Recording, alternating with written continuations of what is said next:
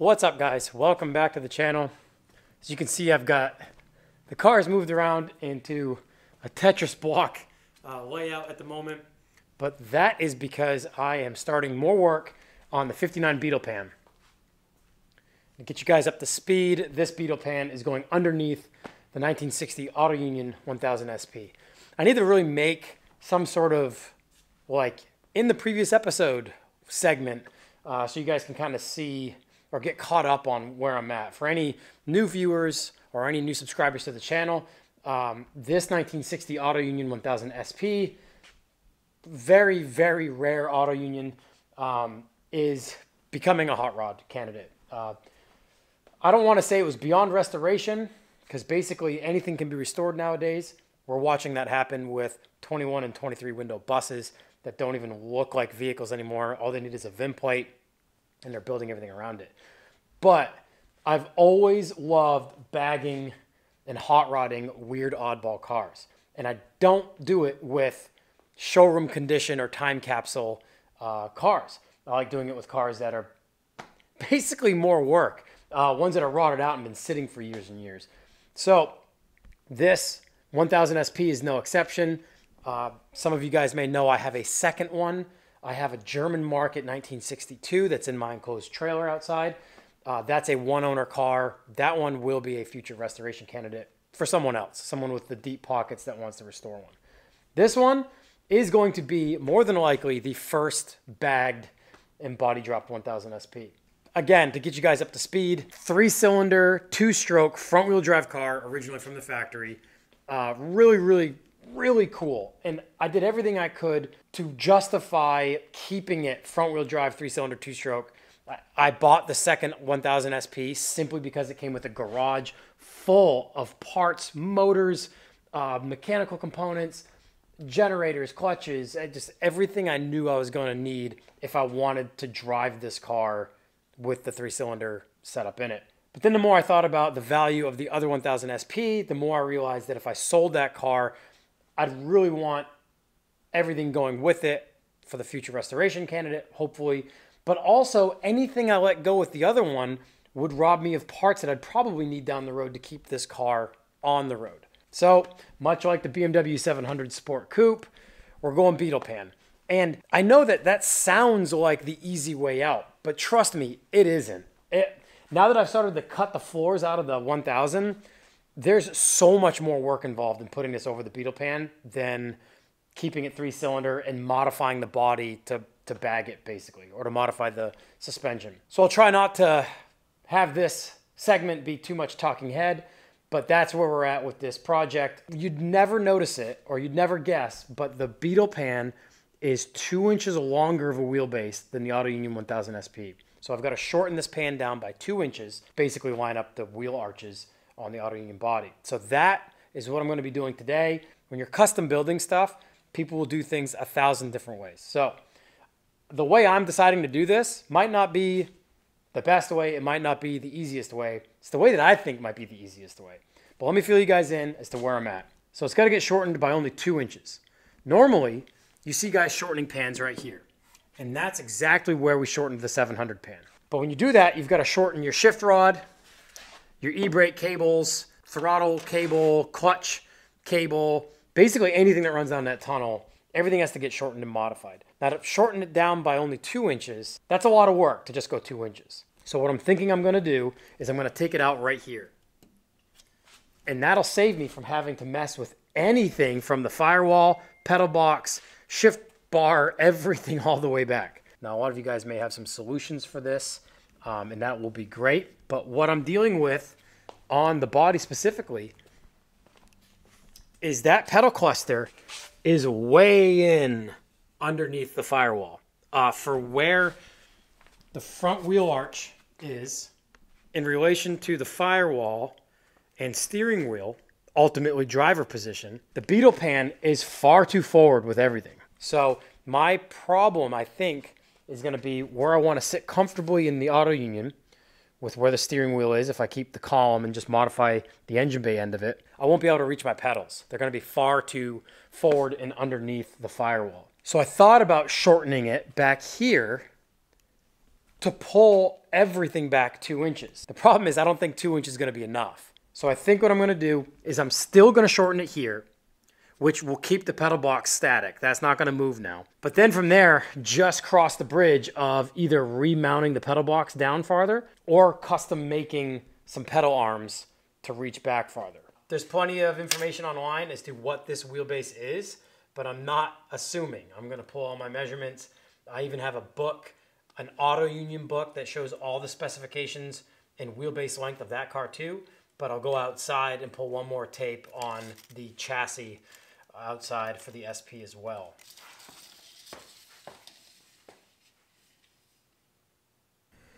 All right, so I'm referring back to the 1961 DKW Auto Union guide. This is just insane information that is not found on the internet. I mean, this type of stuff for such a small enthusiast crowd nowadays, this kind of stuff isn't going on forums or anything like that. But in here is an incredible amount of information about all the auto unions that were being built in the early 60s. But oddly enough, there's a bunch of info about the SP1000, which they only made just under 5,000 of, or just over.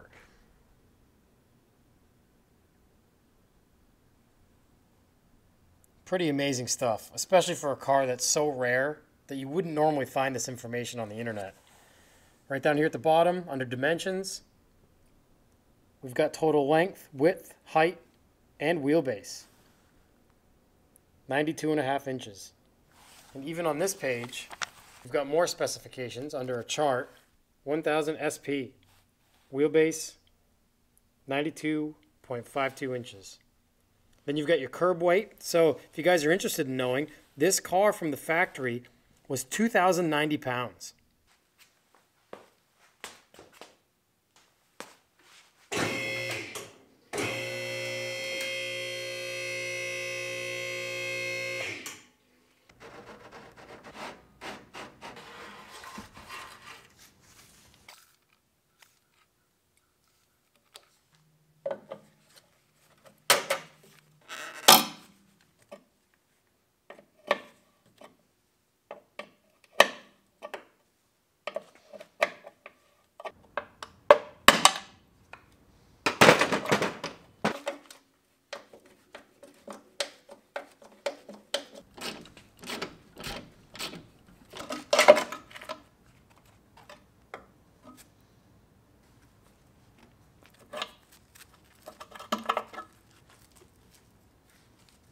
All right, so I got the pan head all cleaned up, got all the brake lines off, got the brake master cylinder out, speedo cable's out, fuel line is cut and tucked down inside.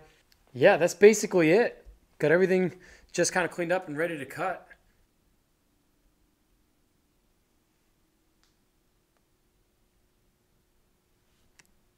So I'm going to pull some measurements first. I'll probably pull off the beam to the actual firewall since I'm going to leave the beam on. That way I don't have to mess with my steering or anything like that. Pull some measurements, make sure both sides are the same. I'll get my support jigged up. I'll cut the pan head right off. Then I'll make my 2-inch cut and try to scoot it up and make sure my measurements are the same on both sides, just minus 2 inches. All right, so I pulled some measurements from the back of the mounting points for the beam to the pan head to the actual firewall. And we're right about 10 7/8 on both sides. So I'm going to go for 8 7/8 when it's all done and made it up. It's not going to be clean cut. Both cuts aren't going to be perfect or mirrored, so they won't match up right away. Been making my way through the front of the actual tunnel and then started making a cut on the pan head itself on the 2-inch section because I wanted to get access to the inside of the belly pan. I crawled underneath and made a preliminary cut, but not all the way through, just to kind of get a line started.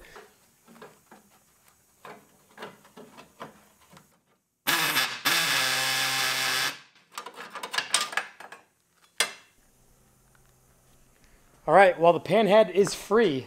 It's technically in 2 pieces now.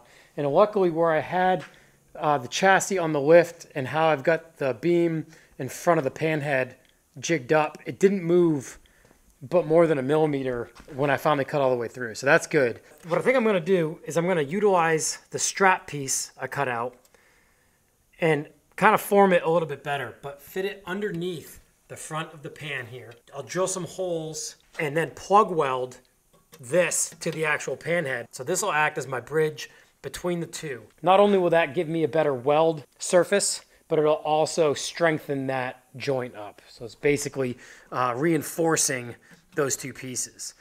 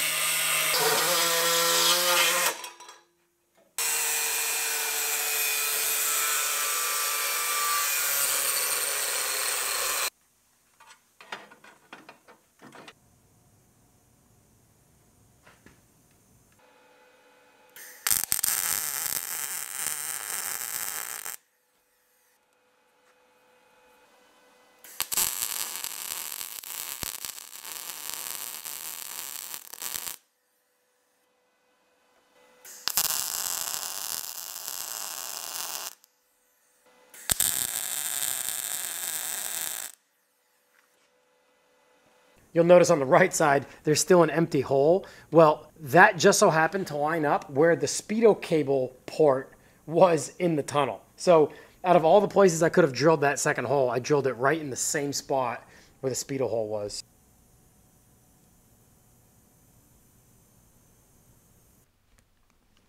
All right, so it's the next morning. Worked pretty late on this and kind of found the things I needed to resolve in order to get this mated and centered and where it needs to be.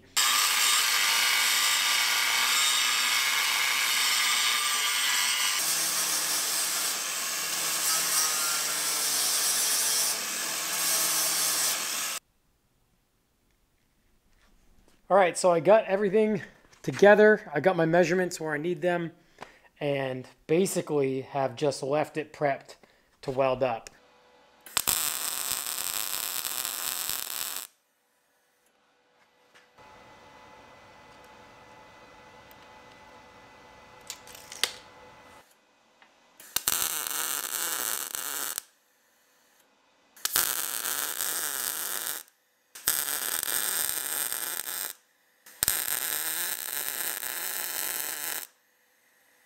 Well, I think getting the tunnel welded up is enough to make it structurally sound to pull the jack stands and the jack out from under it. That way I can get it up on the lift and get a better angle of approach from underneath, where I'll plate the underside. That way I have something to weld to inside the seam there. And I should do something under there anyway to kind of gusset it, to kind of give it a little bit more structural integrity, as well as underneath the actual tunnel.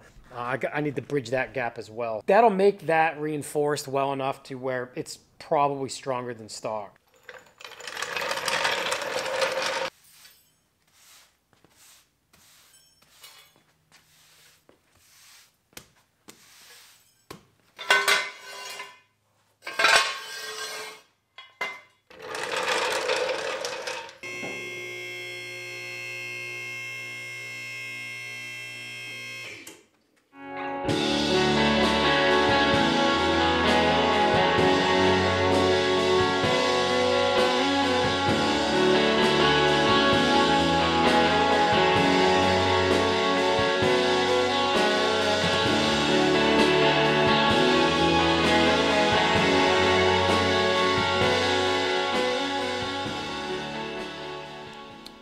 All right, well, I got up in the air on the lift, basically swept the whole floor up, cleaned everything up from all the metal cutting and metal grinding.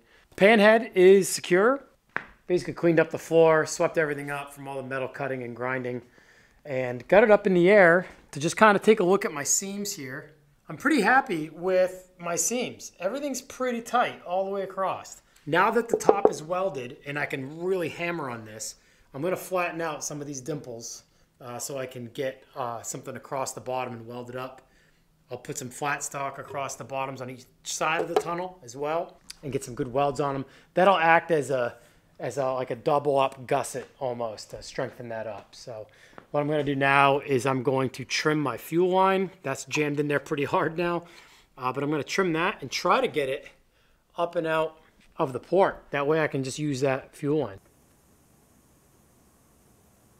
All right, well, I got the fuel line cut and rebent and routed up through the fuel line port there. But hopefully that fuel line is solid. I'll put some air to it, try to blow it out the back, and yeah, cross that bridge when we get to it. I'm glad I had a chance to get this done before Christmas, hitting the road 20 hours back to New Hampshire for Christmas tomorrow. So I was kind of cutting this close. I hope you guys have a great holiday. I'm excited to get home and see my family. Hope you guys are spending your time with loved ones as well.